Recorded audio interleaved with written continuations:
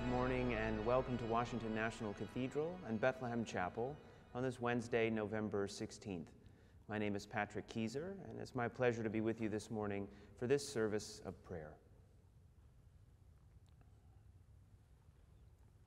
Grace to you and peace from God our Father and the Lord Jesus Christ. From Psalm 150. Hallelujah! Praise God in his holy temple. Praise him in the firmament of his power. Praise him for his mighty acts. Praise him for his excellent greatness. Praise him with the blast of the ram's horn.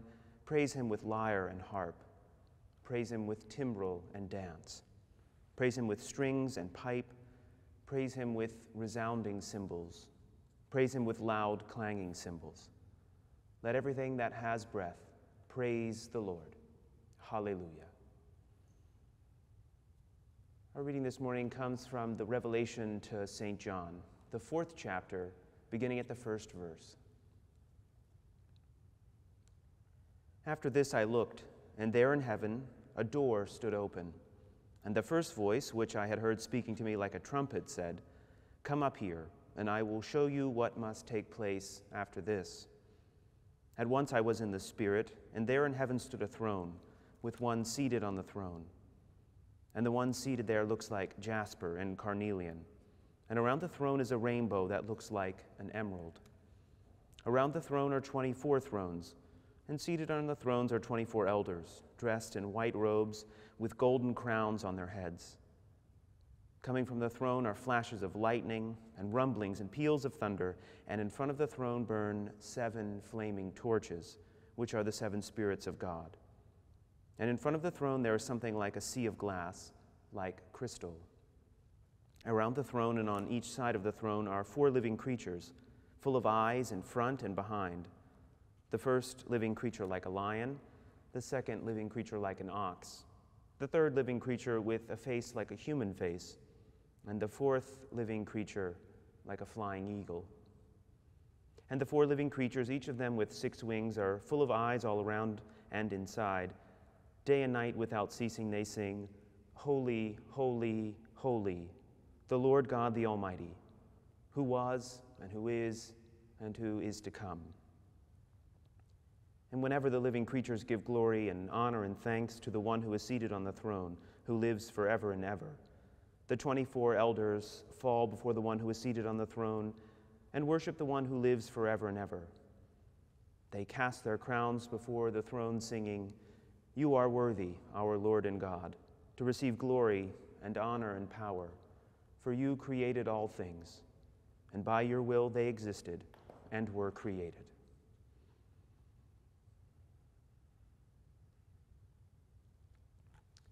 The book of Revelation is, by any estimation, one of, if not the most unique book in all of Scripture. John Calvin, a scriptural commentator of unique ability and renown, didn't write a commentary on this book, the only significant New Testament book he chose not to write about. A telling comment on the text, I think. If we're honest, there are some portions of it that are plain strange, very difficult to understand. Others are troubling. In many cases, attempting to overanalyze them in any depth proves to be an altogether fruitless task. That being said, Revelation also contains some of the most beautiful images and texts in all of Scripture. We catch glimpses of that here in the 4th chapter, which we just heard in its entirety. The author narrates a vision of that which is ultimately beyond all human understanding, heaven. Words and images are bound to be insufficient, yet here is the author's attempt. The writer describes one sitting on a throne with a multitude surrounding and offering worship and praise. We hear mention of 4 living creatures full of eyes with 6 wings, like the seraphim mentioned in the book of Isaiah. These 4 living creatures are described as like a lion, an ox, a human face, and an eagle, which, it might be interesting to note, are the 4 traditional symbols of the evangelists: Mark, Luke, Matthew, and John. respectively. These creatures sing without ceasing the song, "Holy, holy, holy, the Lord God, the Almighty, who was and is to come." This too is similar to the seraphic hymn from the book of Isaiah, chapter 6.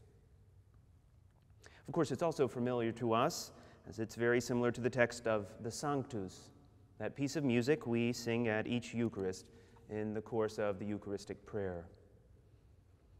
For those of us who have so regularly worshiped in the Episcopal Church, we can just take for granted this piece's placement in the liturgy and not really think much on it. But if we stop and consider the connection, something really quite astonishing and beautiful is revealed. In a very real way, in that moment of the Eucharist when we sing the Sanctus, we are joining our voices with those heavenly throngs who sing that same song without ceasing. For a moment, heaven and earth are brought even closer together. This is an understanding of worship that's very important in the Orthodox tradition. Anyone who has joined for an Orthodox liturgy will have experienced that way in which heaven seems to be brought to earth, or perhaps even better put, we are lifted into heaven in the course of the liturgy. So next time you join for a celebration of the Eucharist, perhaps this Sunday, I hope you'll think on this connection, and I hope too that you will remember the truth that the veil between this world and the world beyond is so much thinner than our rational-minded sensibilities would suggest. The Almighty and merciful God we worship is not constrained to a far-off heaven, but dwells among us each and every day.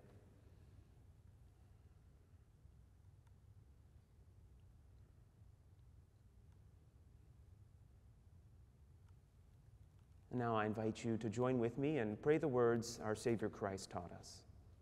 Our Father, who art in heaven, hallowed be thy name. Thy kingdom come, thy will be done, on earth as it is in heaven. Give us this day our daily bread, and forgive us our trespasses, as we forgive those who trespass against us. And lead us not into temptation, but deliver us from evil. For thine is the kingdom, and the power, and the glory, forever and ever. Amen. Let us pray to the Lord, saying, Lord, have mercy. For the whole people of God, that each one of us may be a true and faithful servant of Christ, let us pray to the Lord. Lord, have mercy. For our families and friends, that the Lord will give them joy and satisfaction in all that they do, let us pray to the Lord.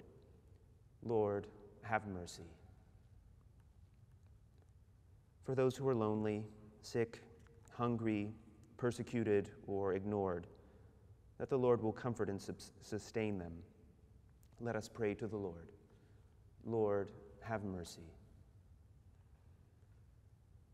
For our country, that the Lord will help us to contribute to its true growth and well-being, let us pray to the Lord. Lord, have mercy. For the whole human family, that we may live together in justice and peace, let us pray to the Lord. Lord, have mercy. Now, in the silence to follow, I invite you to offer your own prayers.